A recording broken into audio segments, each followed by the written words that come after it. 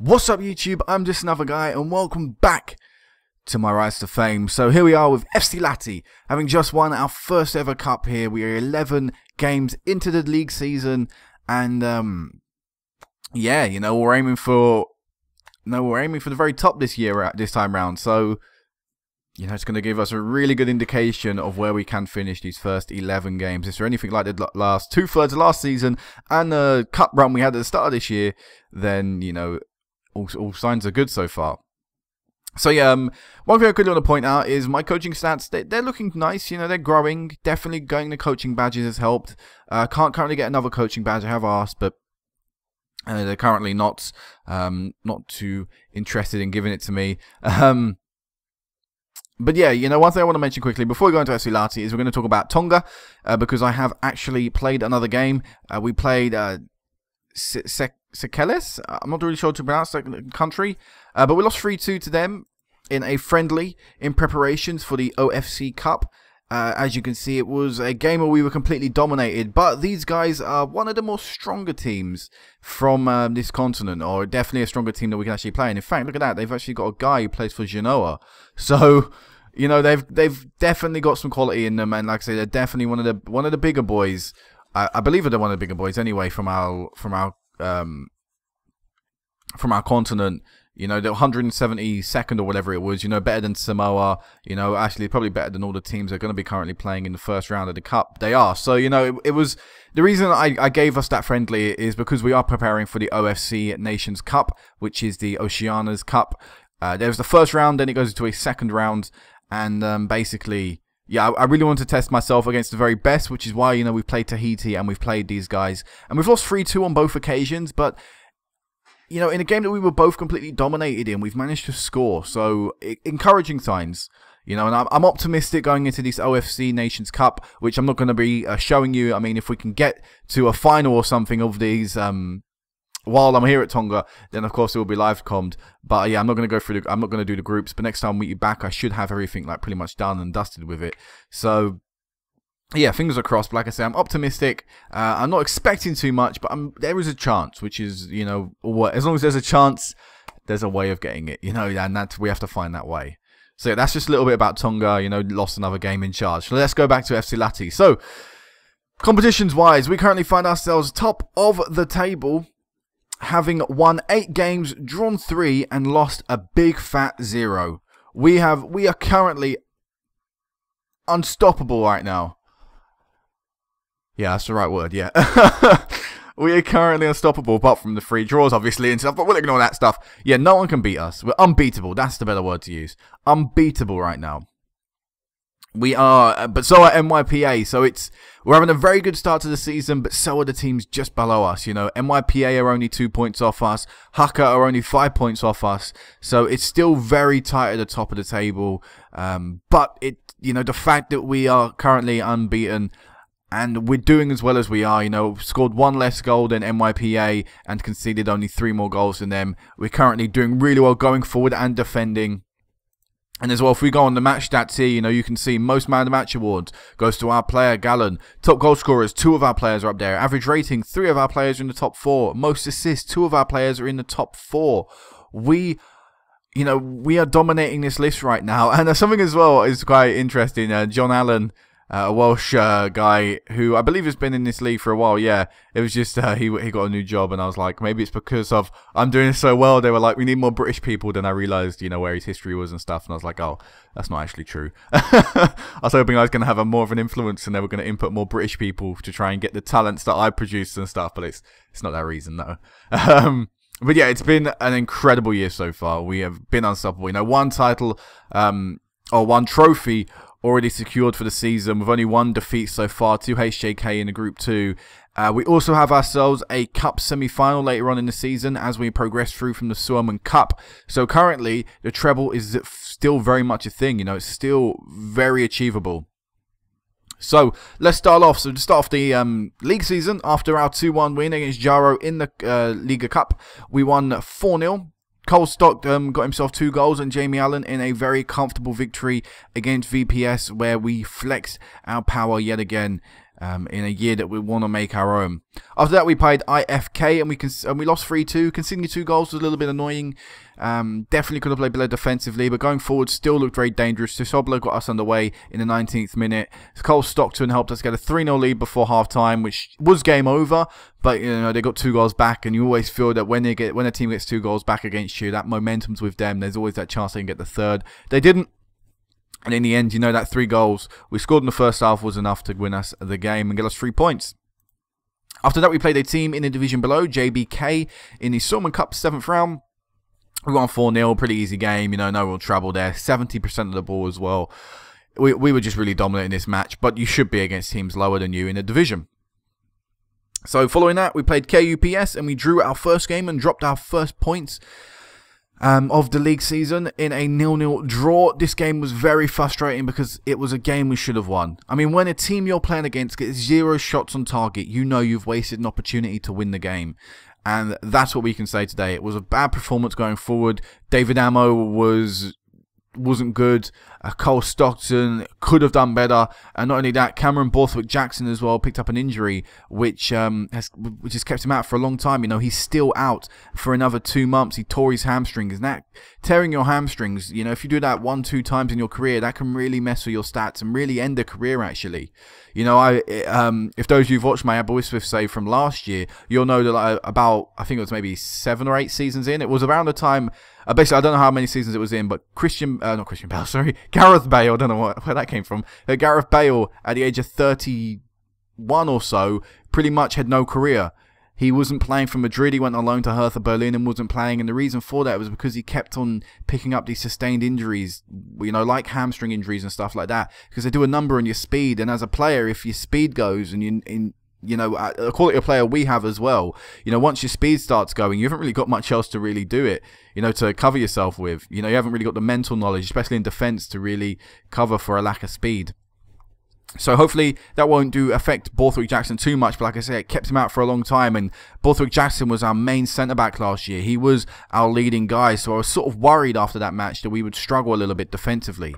And we did concede 2 goals afterwards, but his replacement, Bruno Wilson, ended up getting himself on the score sheet in the process. So, you know, it wasn't all doom and gloom there. In a 4-2 victory, you know, we did have ourselves a 2-1 lead in the 33rd minute, and then, you know, we had a 3-2 lead come the 65th minute, and then we secured our 2-goal deficit yet again. So, or surplus yet again. So, you know, it was, and again, another easy game. It was a great performance all round.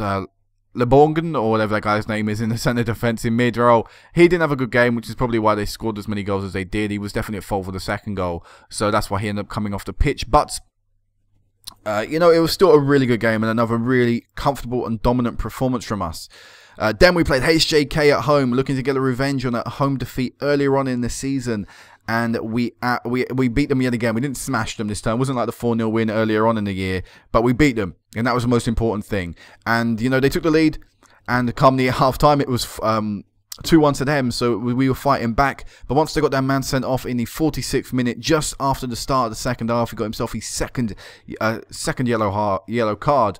And I said first half a second ago, didn't I? It should be second half, I think. Whatever. But yeah, once he got himself that second yellow card, it was our game for the taking, and Matija Gallen turned on the style and scored 2 goals in 10 minutes, or 9 minutes really, and it helped us win the game. Cole Stockton didn't have a great match, but Matija Gallen stepped it up in a really good game. And also Samuel Bastian scored a goal as well. I think that was that his first goal of the season, or first goal for the club. It was his first league goal, and yeah, that was his first goal for the club as well. So Samuel Bastian, the 22-year-old Congan. Congan, is that someone from Conga? Whatever. So, but yeah, 22-year-old getting his first, you know, currently his only goal for the club. So, yeah, that was nice to see him get on the score sheet in a really big game. You know, one of the biggest tests we're going to have, or, you know, at the time, or even, yeah, it's going to be the biggest test because it's our rival game and it means so much more is on the line. Following that game, we won 5-1, and Gallen yet again steps it up, scoring 4 goals in this game, and Cole Stockton as well, getting involved in the scoring in another really comfortable performance. SJK got a goal and their only shot on target, which is a little annoying. I would have loved to have kept a clean sheet, but a way of looking at it is I don't have to pay clean sheet bonuses, so it's not the worst thing, losing 5-1. Yeah, still pretty good defensive performance. Then Jaro won 3-0. I think it was the first time we played Jaro, isn't it, since the Cup? Yeah, since the Cup final. So obviously they were going to look to try and get a little bit of revenge or try and at least redeem themselves from the Cup final, and they weren't able to. A 3-0 victory. They got themselves a man sent off as well. But the game was already done and dusted by the time that man had been sent off. I think maybe that was just frustration coming through. You know, none of them were playing particularly well.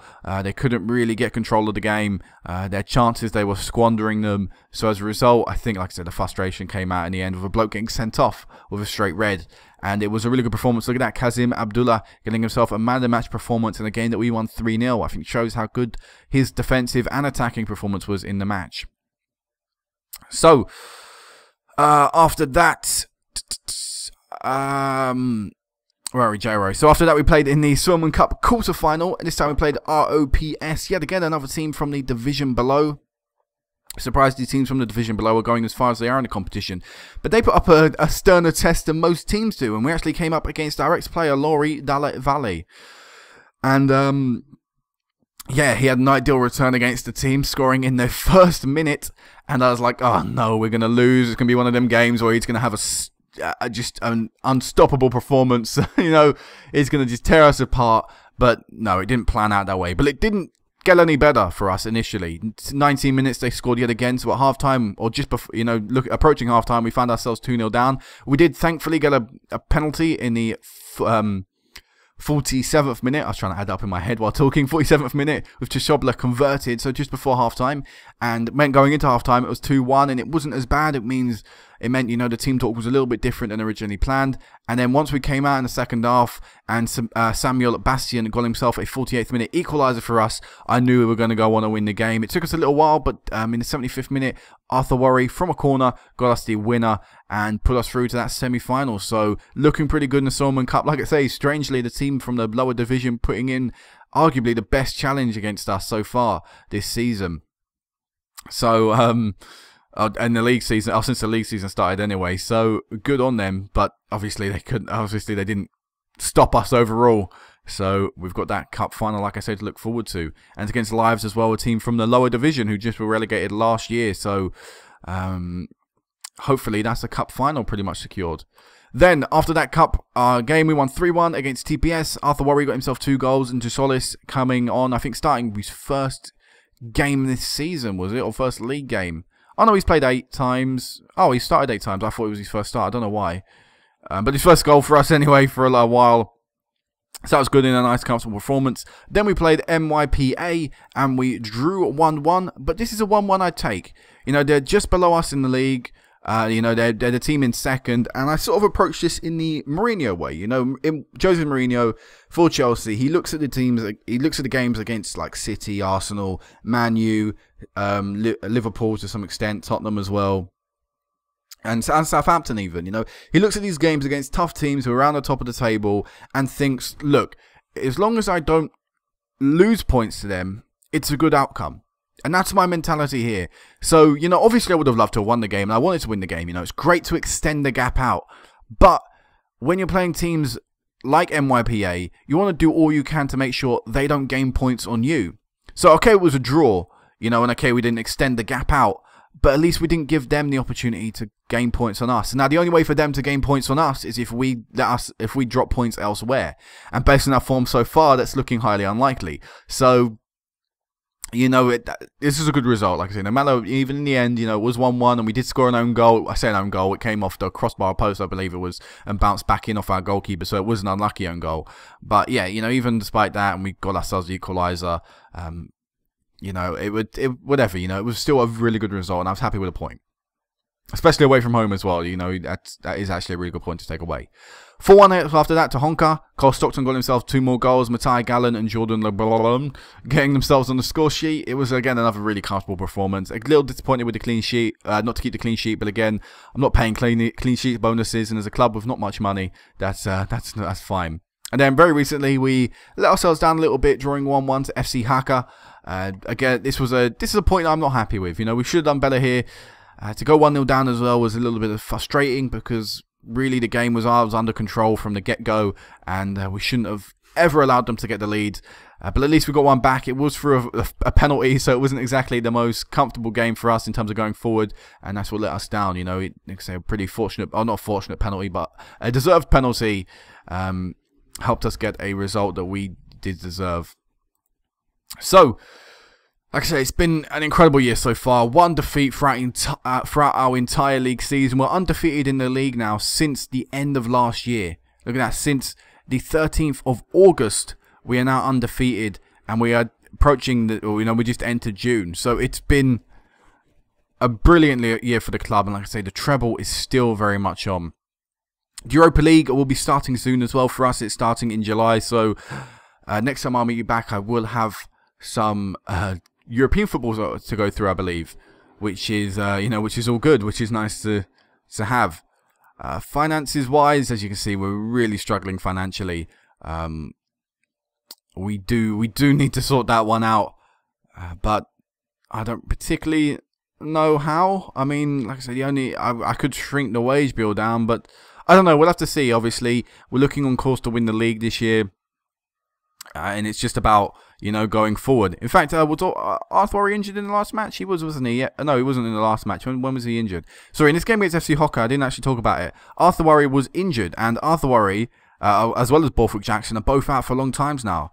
As you can see, Arthur Worry out for 3 months, which means both of our key centre-backs, who played in pretty much every game last season and have played in pretty much every game this season that they've both been available in, are both out injured, which means William Lindqvist, I'm not sure how to pronounce this guy's name, 21-year-old who's been at this club pretty much all his career, having moved here from a very young age. He's now being thrusted into the starting lineup. I mean, he's played a bit part here this year and last year, but he's never really been a starting player, so he's coming in. And also Bruno Wilson, our new signing this year, he's coming in to start, but these performances so far in place of Borthwick Jackson have been up to the standard I would require for a centre-back. So that's, I'm happy with Bruno Wilson. But yeah, both of our centre-backs are currently out injured. So we're going to be entering an awkward stage, plus Kazim Abdullah as well is out injured, which means Conor McLaughlin comes in, which means out of our best starting back four, only one is fit. So we could be entering a bit of a dodgy stage of form. Hopefully it won't affect us too much, but you never really know. There's always that chance that, they could completely cock it up. But, fingers crossed they don't do that. I mean, the game against FC Harker, we did have the two centre-backs starting their first games together, and they didn't look too bad. So, things should be good. Things should still be good. All right, let's wrap this up by looking at the awards, and then I'll end it. And I will meet you back sometime in the future. So, not team of the season. Manager of the month. Manager of the month, we picked it up once in May. Hopefully we'll pick it up in June with a good run of form. Player of the month has gone to Cole Stockton in April and Matthias Gallen in May. So, doing really well there for the awards. Premier League. What else could I do? Goal of the month, we have not won it. We've come third twice though. I don't really care about about goal of the month though. It's not really worthwhile award. Player of the month means he's the best player. That's a nice award to get. Manager of the month, nice award to get. Goal of the month, oh yeah, you scored the best goal. Who cares? You can get a bit of pot luck and score best goal. Look at that, goals per minute. That's a great record to have. Cole Stockton, and look at that as well. Charlie Taylor and Matthias Gallen run have the highest distance covered in the league. And they both play on our left-hand side. So clearly the left-hand side of our pitch are just full of workers who just continuously want to just run and run and run, which is a really nice attribute to have for a team. It's really good to see that. But yeah, actually, one more thing I can go over quickly before I end this. Transfer history. We haven't brought anyone more new in since I last saw you, but we've had a few transfers have been confirmed and officially gone through. So, Geller left the club finally to join IFK in January, which, actually, no, he would have been gone before when I last saw you, wouldn't he? Yeah, in the cup final. I think I went through it in the cup final. I can't quite remember. See, actually, you've seen every transfer since I last saw you. So, yeah, no, it's all been gone through. So, yeah, there's nothing more I can actually go through it while I'm here. So, that's, next time I meet you back will be 11 games into 11 more games into the league season, which should get us somewhere around here. So it might be after the cup final. I might, you know, if it's around this stage, which I think it is, then I might do the cup semi-final as well, so we can have an official cup final stamped in, and you know, the league pretty much in our hands and stuff. Also as well, by the next time I'll meet you back, which is, like I say, around August time and stuff, Europa League would have kicked off, but we'd also be we would also know the fate of our time at Tonga, sorry. Tonga, I don't know where Tonga come from, but Tonga. Yeah, you know, the Oceania Cup would have been finished, and the Pacific Games would have been finished. So, you know, we'll know where we're going with Tonga. If we get to a cup final, which I think is highly unlikely, maybe even a semi-final, I'm not too sure. But if we get to a final, whatever, then obviously I'll live comment. But, you know, with Tonga, is that really going to happen? I mean, I don't know. But yeah, either way, guys, until next time, whenever that may be, peace out.